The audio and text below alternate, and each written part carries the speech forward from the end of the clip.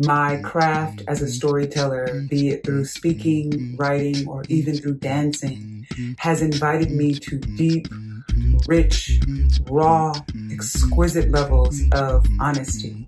And I don't just mean in the form of telling the truth. I mean truly honoring a story and the people, places, things, feelings, thoughts, everything and everyone involved in the unfolding of a story. So the craft of making zines, which are do-it-yourself, self-published books for the people, by the people. That craft has changed me because it really introduced me into an underground world, an underground culture of self-published art.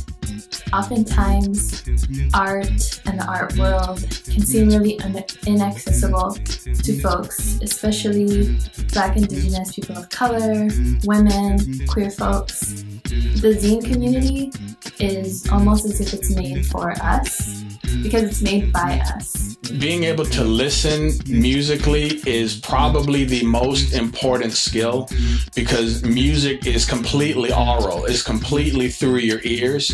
And after it comes through your ears, then it affects your spirit or your heart or your brain or the different aspects of you that connect to what you're doing. But it all has to come through your ears, listening for what really is happening. And that translates into, the rest of your life.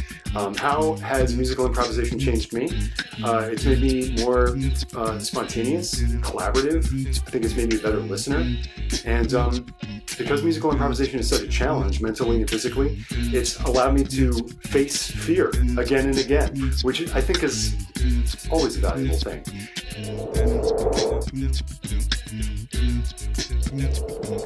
My daily practice of meditation and going inward, slowing down and reflecting really contributes to the way in which I continue to enrich myself as a storyteller by allowing me to access the crevices of my mind, my heart, my spirit, in ways that are not always accessible when you're in the midst of the hustle and bustle of the world.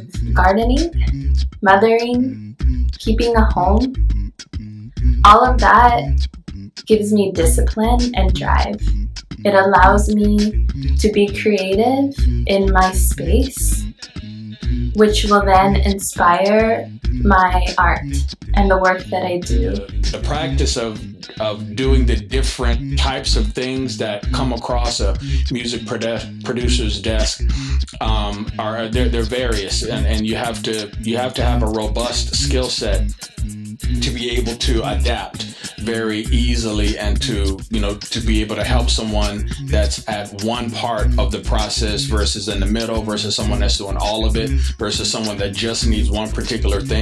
Sometimes I'm doing an entire project and sometimes I'm just doing vocal production. Because improvisation is so collaborative, I've had to do things that are a little bit more solo. So just staying engaged in the world, staying engaged in current events, keeping an enriched, imaginative life by reading a lot have all helped. But also writing, both comedy and music, has really helped.